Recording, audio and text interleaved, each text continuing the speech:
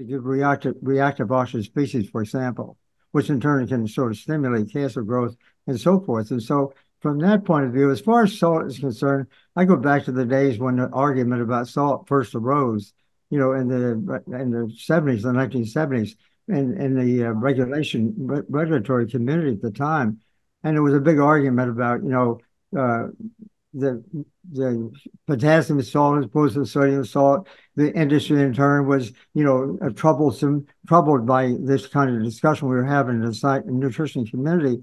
And we're saying they were kind of pushing, don't worry about the salt, really. All we need to do is to take the potassium salts. And so there was a lot of discussion at the time. My own view, and just look at the data, is that yeah, we should keep that at a minimum, especially added salt. But a little salt from now and again to make taste foods a little more tasty. I don't see the data. I don't see the data actually in the literature.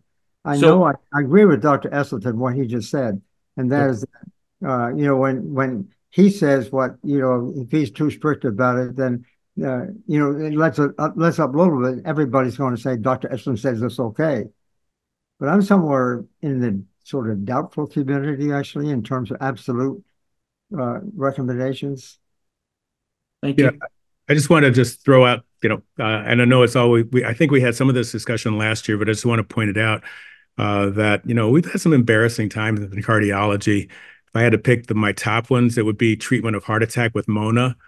Morphine killed people. Oxygen kills people unless you have an oxygen saturation when you're having a heart attack of less than 94.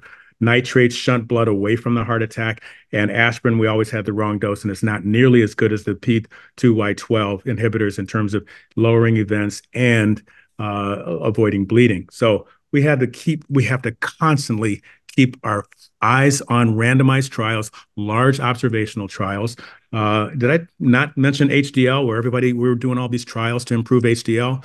Every one of them showed a slight increase in mortality because even though that was the good cholesterol. So finally, we have CAN-HEART, a couple of trials that show unequivocally that a high HDL increases your mortality. So why am I saying all this? Because I've learned as a cardiologist over 46 years of academic cardiology to be really humble and expect almost everything I learned back in the 80s was wrong. And everything I'm learning, if I haven't learned it in the last 18 months, I try not to quote it because you don't know. So anyway, the point I'm making is that I put in the chat two studies that you might want to look at. One is a review of saturated fat showing a dramatic increase in mortality compared to polyunsaturated and monounsaturated fat. You can click on that one. That's a review from the Harvard School of Public Health.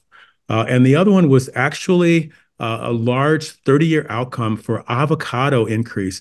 The mortality ratio was hazard ratio was 0.84, so a 16% decrease. So why, and when you're saying, Dr. Elson, too much saturated fat, it has 3 grams of saturated fat. That's pretty much where I draw the line because the data shows that once you get above 10% of your calories uh, as saturated fat, that's when the LDL and the mortality start to take off. And so, with that being the standard, you can do a little bit of it, but I try, maybe I should eat that curry, not zero, but once a month. But I really don't want the saturated fat routinely unless I have a randomized trial that particular food is going to lower my mortality. In this case, the avocados, it's true. I just want to reinforce what Kim has just said about HDL being injurious. And it was, I believe it was I can't give you the date actually, but the group from the West Coast from UCLA did a study of the protein moiety section of the HDL cholesterol, and they found You do our first, when the HDL cholesterol was exposed to the Western diet, it injured and destroyed the ApoA1, which is so important. And as a result, it converted your HDL molecule from normally, when it's produced, an anti-inflammatory molecule. Once it's been exposed to the Western diet, it now becomes a pro-inflammatory molecule working with your LDL to injure you. I think the highest HDL I've seen in a patient with a heart attack was a woman who had an HDL of 120, She survived the heart attack, and we've been following her now for over 15 years. And she continues to do beautifully. But the lowest that I can get her HDL is to 80. Thank you. Dr. Esselstyn, you have in the past touted the benefits of nitric oxide, I believe, Yes. from green leafy vegetables. Now, we had a dentist on who said that she's seen oxalates from green vegetables negatively impacting teeth and bones. So should we be trying to eat as much green vegetables as we can? Is oxalates something that concerns you? I've not seen this hazard that you just mentioned in 39 years of in being in this business. So I'll wait to see more hard data from that one. Okay. Dr. Williams, how about you? Does green leafy vegetables, as much as we can have, seem like a good suggestion, or is there some reason to be concerned about oxalates? So I really don't think, as long as you're taking oxalic acid, renal stones do occur. And if people are eating a lot of green vegetables and not drinking water at an adequate amount, you probably are putting yourself at risk.